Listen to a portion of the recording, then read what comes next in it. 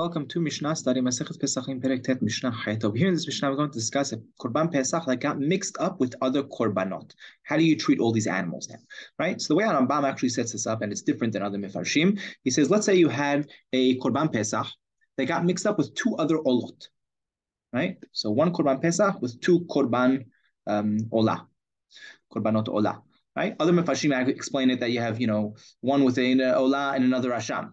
Right, and that's why some other Mefashim had trouble understanding Harambam over here. But we're going to explain based on Harambam and how I think it simply makes sense. So HaPesach shenit'arvu bizvachim, Korban Pesach that mixed in with other korbanot, right? Where Harambam says is let's say two other olot, yiru ad sheistavu, right? They graze until they get a mum, right? Until they get a blemish. V'yimachru, they're sold. V'yavi b'dmei hayafeh shebahen mimin zeh, u'b'dmei hayafeh shebahen mimin zeh, v'yafsida mortarim beto. Right? Let's say you had three animals, right? One was worth, one of them was worth I'm using Harambam's, calculations over here. Let's say one was worth $100, the second one was worth $150, and the third animal was worth $200. Now they all got mixed up. Now you don't know which one's the Korban Pesach and which one is the other Olot. So what do? You sell them all. How much do you get? 450, right? 150 plus 100 plus 150 plus 200, right? So you have a total of 450. So you sell it, you get $450. And now you have to bring three korbanot.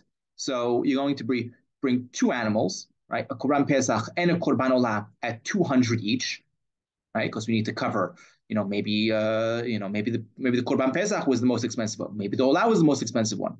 So 200 each. And then you bring a third animal for 150, right? The Korban Olah, the second Korban Olah should be with 150, right? Because we know, right? And other Mefashim, so why do you have to bring the third one at $200 also? No, because we know there were two Korban Olah.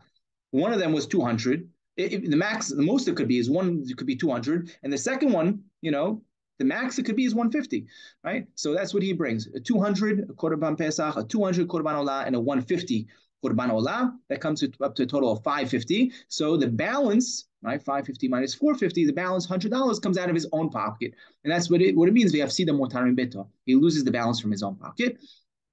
That's it.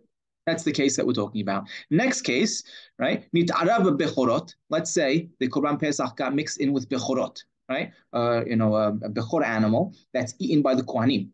Kohanim could eat it. Regular people can't eat it. But there's another difference between a Korban Pesach and a Bechor.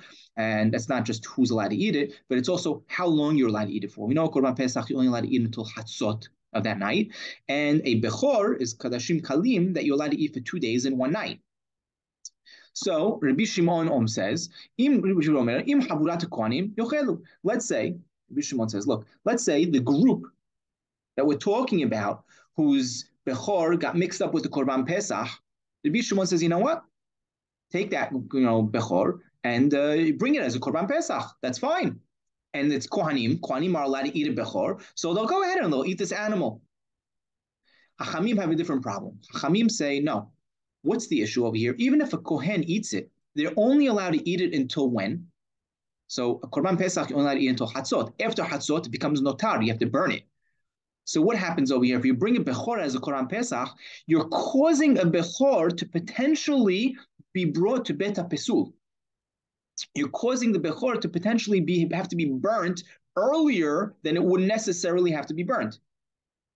You only Korban, because now you're making it a Korban Pesach, so now you only allowed to eat it till 12. Let's say you don't finish everything till 12 o'clock. You have to burn it. But a Bechor, usually you have extra time. So we're causing a Bechor animal to be burnt earlier than it would usually have to be burnt. And that's what it means to bring Kodashim lebet HaPesul. And Chachamim say, En mevi'im Kodashim lebet HaPesul. You're not allowed to go ahead and do so. And therefore, they would say, like a regular case, you'd have to go ahead and sell them and bring the value of each one, buy a new animal and bring it as a Korban Pesach, and the rest is the rest would be the Bechor. Rabbi Shimon, though, allows you to bring Korbanot to Bet HaPesul, right? Rabbi Shimon's his shita is Mevi'im et HaKodashim to Bet HaPesul, and that's why he says that if it's a group of Kohanim, you're allowed to go ahead and eat it, but halacha is not like Rabbi Shimon.